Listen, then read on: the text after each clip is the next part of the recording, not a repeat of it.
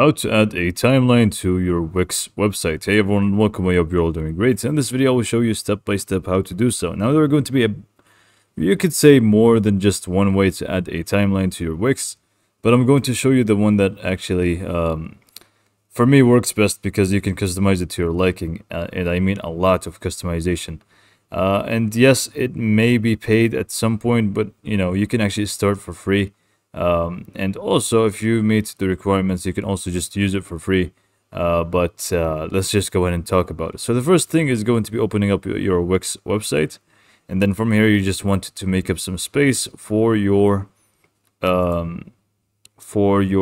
So in my case, I'm just going to add a section here. And we will just use this empty section.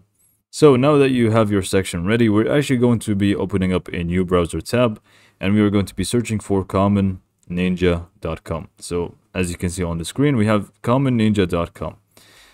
For some reason, it's not working for me, so I may have misspelled something or something's not. Let me just Google search it this time.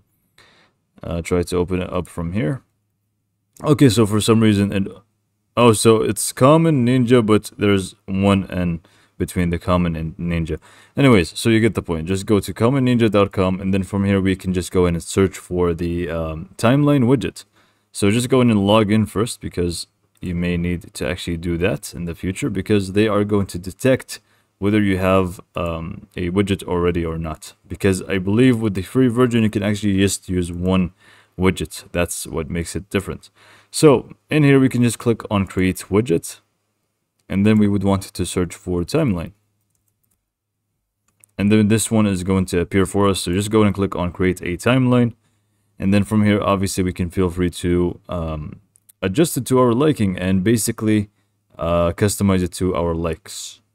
So the first thing that you may want to do is go to the left panel, and you want to go to look and feel, and you will see the layouts option. So you can actually adjust the layouts for the timeline.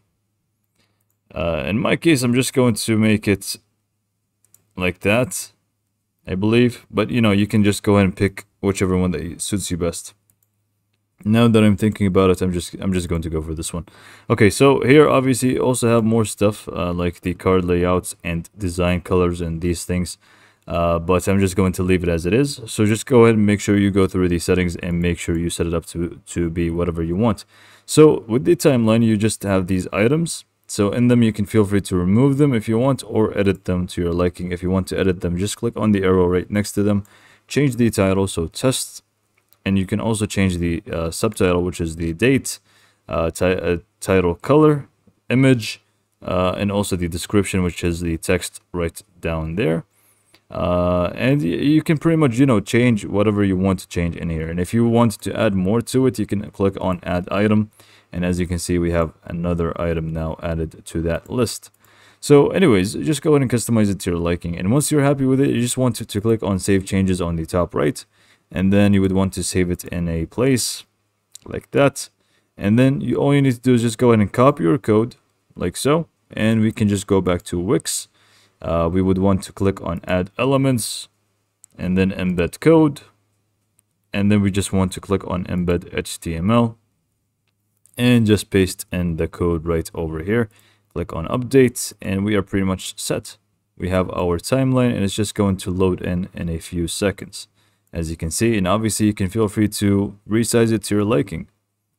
So this is pretty much all for this video. Hopefully you found it to be helpful, and thanks for watching.